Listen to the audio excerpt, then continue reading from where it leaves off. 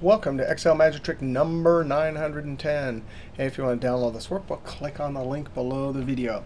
I just got a quick video here. I want to talk about and between criteria and or criteria.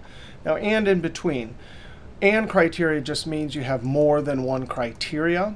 Between is a type of and criteria because we have two things that have to be true. If we're counting between these two dates, we need to say greater than, equal to this, less than, or equal to this. And we're going to use the SUMIFS. Then we'll talk about a separate, different example with or criteria. We need to look through this date column, and for every particular date in this column, which represents this record here, we need to ask, is that date greater than or equal to 12/1/2009, and is it less than or equal to 4/30/2010? Right? As it goes through, here this is clearly not greater than that.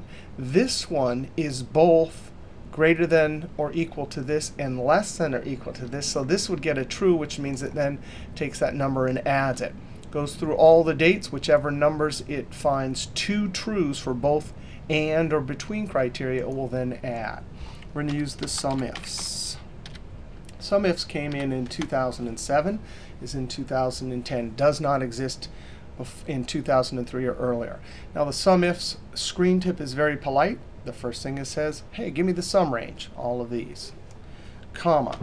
Then it says criteria range 1, criteria 1, right? So it's in a range, so that means the whole range. That's the dates. Comma, and then we get criteria 1. Now actually, it does not matter in what order you do and criteria, but I'm going to say the first thing is I need the comparative operator greater than or equal to for this one. So I'm going to in double quotes, greater than or equal to in double quotes. And I need to join that, so I use the join symbol ampersand, Shift 7.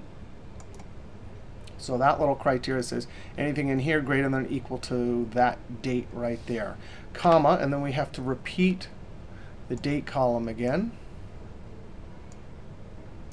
Comma, get to notice the 2. It's quite, the screen tip is quite polite. And then criteria 2. So this one will be less than or equal to in double quotes ampersand that. And there we go. It'll add 103. We could probably eye it here.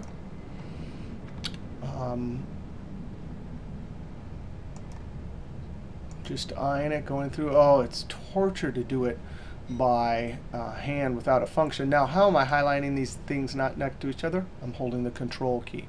Now, I've highlighted all of these, and look at down here in the status bar. It tells me, oh, there's the sum. So it looks like I got it right.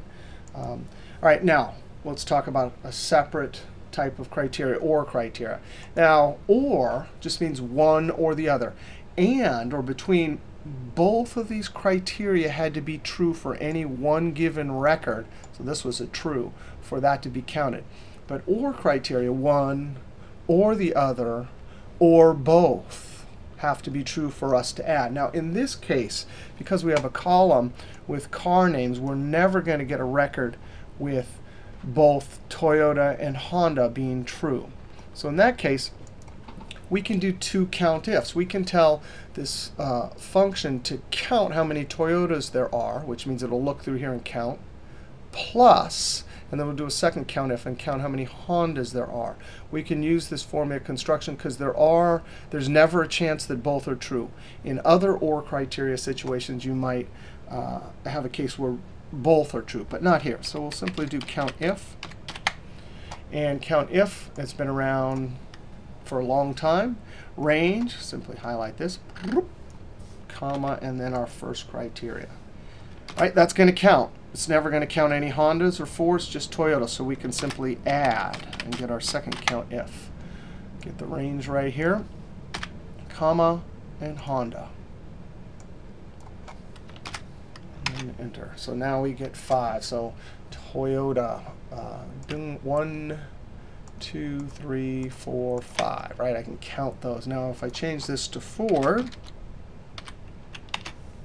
I get 7. So I have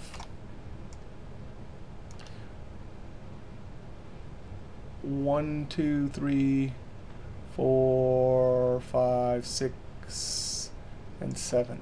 No, Honda and Ford. So Honda. So there we get 7. Let's try this up here. I'm going to change this to 3, 1. Right, and then I should get a totally two totally different. And you can check it over here. All right, we'll see you next trick.